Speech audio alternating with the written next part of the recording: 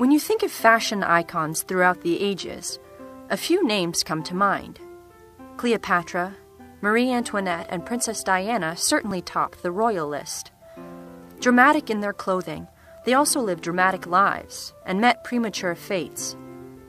In the historical narrative, Marie Antoinette's head, the royal hairdresser, the queen, and the revolution, Professor Will Bashor tells the true story of Leonard Autier, from humble beginnings as a country barber in the south of France, to the inventor of the extravagant pouf, and his fate as the premier hairdresser to Queen Marie Antoinette. Bashor chronicles Leonard's mostly unknown story and the role he played in the life of his most famous client. Being in close proximity to the Queen, the eccentric Leonard also led a fascinating life. It was a life filled with seduction and intrigue. He was the only man allowed in the boudoirs of the female-dominated court. It was also a life of espionage, as well as exile, treason, and possibly execution.